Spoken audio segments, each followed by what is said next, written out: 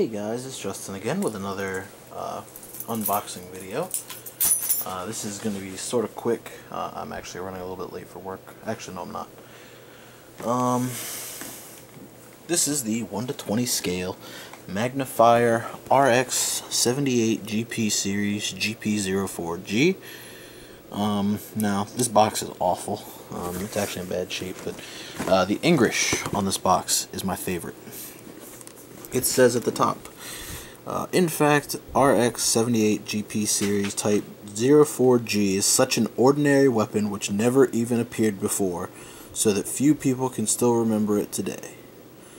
However, its turning point to me because the original impulsion to create, to which is Black Plume, imprint the bones and inscribe on the memory.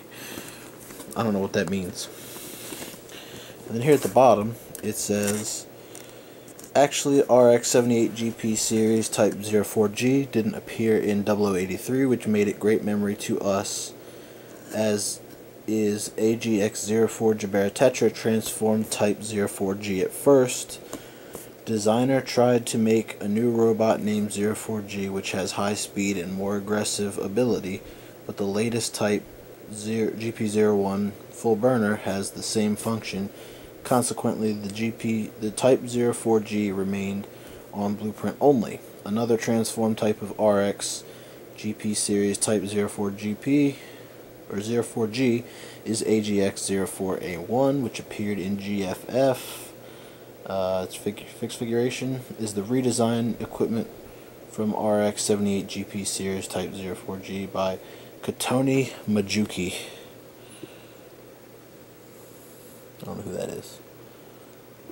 I hope that means Verka. That would be hilarious.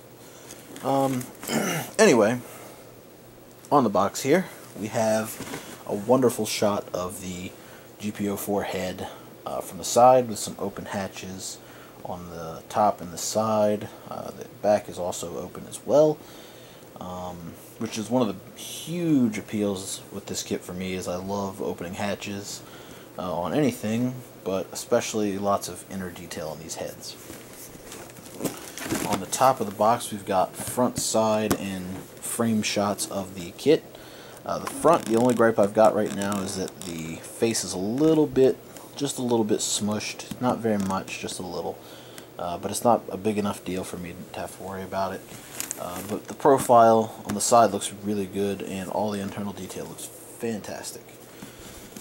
On the bottom, we've got a nice angled shot, some of the opening hatches, some more opening hatches, more opening hatches, more opening hatches, and more opening hatches. So it's safe to assume that there's going to be a lot of detail packed into this box. Now, I ordered this from Taobao, and it wasn't a bad service. It was just really weird to use, but I don't plan on using it again for Gunpla. I'm just going to wait till Samuel or somebody gets it in. My decals actually came out of the box, and they were like taped to the side, so they're bent, which, since they're water slides, it's not a huge deal, but, you know, come on, guys. Anyway, in our bags here, we've got our first plate. These are polycaps. They're really, really, really peculiar looking. As most polycaps frequently are, but nothing fancy to look at there. Next, we have Runner. Okay. This is molded in red, and these are mostly vent pieces. Here's the crest for the V-fin, the mouth guard, and then other just various details. There's the chin piece. I don't know what the rest of this is, but it's detailed, so I can only assume that these go somewhere in the head rather than the chest or neck area.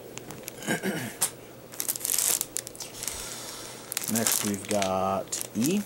E is in like a flat charcoal, really dark gray.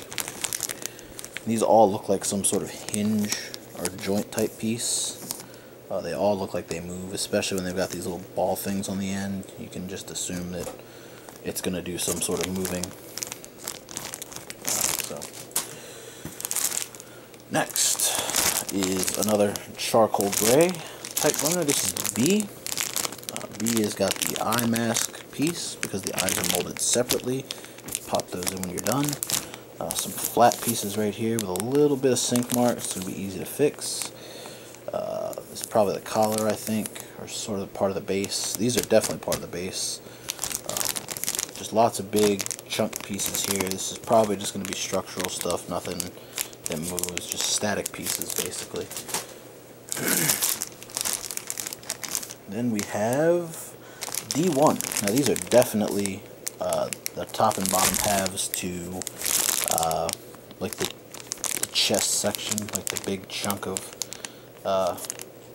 you know, chest piece that there is, and it's actually asymmetrical.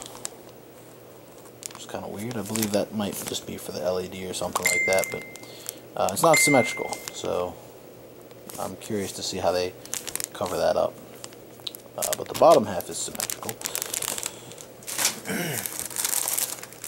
Next up is L. It's a very small blue runner. These are pretty much pieces just for the chest. I don't think there's any blue on the head itself, but it's a really nice neutral blue. I actually kind of like it. I'll probably paint it something similar to this. Of course shaded, but you know. Then we have the battery pack. It's 2 AA batteries, I believe, Dave said. But it actually looks a little small, so it might be AAA's. And then we've got a metal piston on a plastic ball joint here. That's for the neck. Next we have M. M is more like static pieces. These might swing around, or they probably connect to one another. Something like that. And these probably plug into the back of something. This definitely plugs into the back of something. And then we've got 2 probably go on the side of something. I don't know, some of these are harder to judge because they kind of go a little crazy on detailing, so you don't know what goes where. This is more than likely the block for the head. All this. But lots of mechanical detail in there. And it's going to be a lot of pain to detail that. I don't know how much detail I'm going to put into this, but I'm going to put as much as I can stomach to. Next we have H. This is our first white runner, and this is the side pieces to the head, more side pieces. I believe this is probably to the base, or maybe the internal to the face mask, something like that. And these are also to the sides of the head. Lots of little its and bits, vents and stuff like that.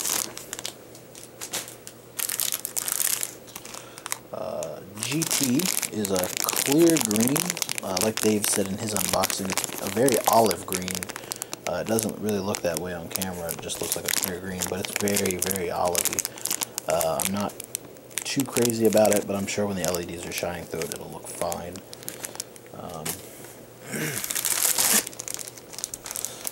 C, we are back to the charcoal gray type color. Again, lots of this kind of stuff. Heat sinks, vents. That's for the V-fin, definitely. Inner detail for the head. These are the vents on the side of the head. Oh my god. Other little bits all over the place. We have our last smoke gray runner. These are the other pieces for the V-fin, I believe. These are caps, which those will go on. Some hinge pieces. These are probably for the opening hatches on the head. More joints and things like that. Probably just some stuff to reinforce some of the white plastic. Another heat sink. More caps. More covers and things like that. We have G. G is, this is definitely for the head. More vents. Back of the head. All kinds of stuff around there. It's probably for the mohawk, I believe.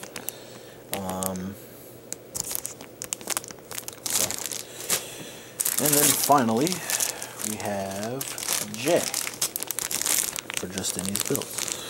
These are the covers for those weird looking pipe things. Here's the antenna.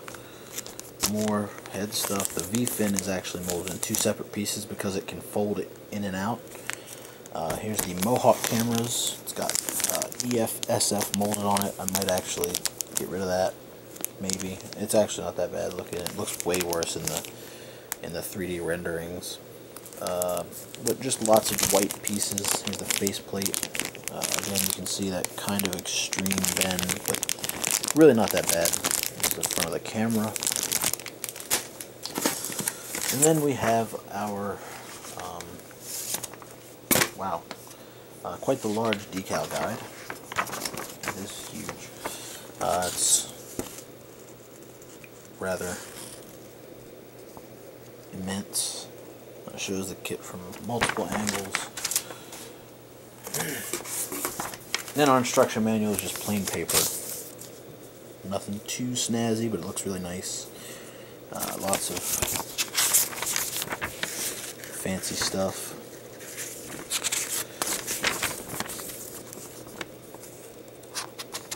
Shows how to wire in your LED. I believe I'm going to skip this on the first go around. That way I can get it snapped up for review. Actually, no, I'm not, because I want to show the LED in the review. So, you guys are in luck. But this thing looks like it has some pretty nice engineering in it, and considering it's not it's not based off of resin or anything, this is actually completely original, which is really cool. I'm a sucker for anything that's completely original like this. The resin recasts have been pretty nice, but this actually looks really solid, and from what I hear, it actually goes together pretty well. There's some texture that I'm going to have to deal with, but when you're dealing in third party, that's to be expected. But anyway, that is my unboxing of the GP03G, or the GP04G, excuse me, head bust. Hopefully I'll be able to get this thing snapped up in the next couple days and get a review up for you.